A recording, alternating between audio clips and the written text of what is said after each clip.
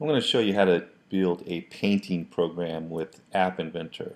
And I've got three windows open in App Inventor. I've got my component designer, I've got my blocks editor where we'll show the behavior of the program, and I've got a emulator. So let's get started. So to do painting and animation, those kinds of apps, you're going to use a canvas. So I just dragged on a canvas. And in my canvas, you're almost always going to have the width of it field apparent, so it'll go all the way across. So this is where we're going to actually draw, or the user's going to draw things on the screen. For my height, I'm just going to make it 300 pixels. That'll leave us some room for some buttons and some other things. So this is my canvas for drawing. And now I'm going to just show some simple drawing behavior to let the user draw. So I'm going to go over to the blocks editor and choose my blocks canvas, and I'm just going to first let the user draw some circles. So if the user touches the canvas, this event will be triggered, and canvas has a nice function called draw a circle.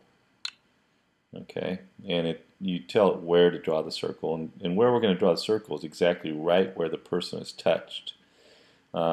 It's a little weird. You think you could just grab this X and Y and put it in here, because this is the XY coordinate of where the user's touched. But you have to go over to My Definitions and grab the X from there, and also the Y. And that's gonna, so now wherever the user touches, I'm going to draw a circle at the same location. For radius, I'm just going to use a number. And you can choose a number from the palette like that. And I'll just put 5, so 5 pixels for drawing circles. And voila, I've now got a program where the user can click on the canvas and draw circles. Okay, not too exciting, but we're getting there. We'll add some bells and whistles. Second thing I want to do is just let's make it so they can draw lines. And drawing lines is a little more complicated. And as you see, this dragged event I just dragged on is quite a bit more complicated. There's not just a single point that we care about, but there's these other parameters. And in fact, the key ones are this prev x and previous y, current x and current y.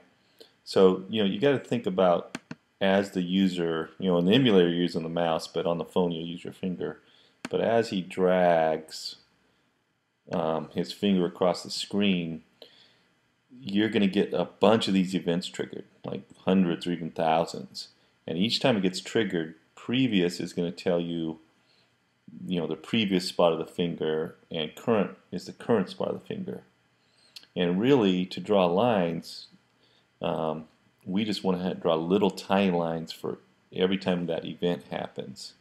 Anyway, let me build it, and hopefully that'll help. So I'm going to grab the draw line, not the draw circle, and I want to go from the previous point to the current point. Once again, I'll grab it from My Definitions. My previous X and prev Y will be the current, the first point, and then I'll grab current X and current Y for the second point on my lines.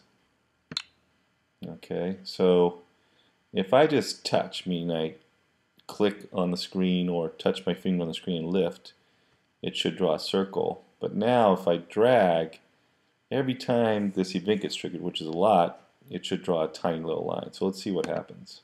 So if I click, I still got a circle. If I click and drag, it looks like this smooth, continuous thing, but really what's happening is a bunch of events are being fired, and these little tiny lines are being drawn from previous to current, but there's so many of them, it looks like a continuous drawing. So anyway, that's part one, and we'll get to adding colors to the drawing and be able to change the size of things in the next lesson.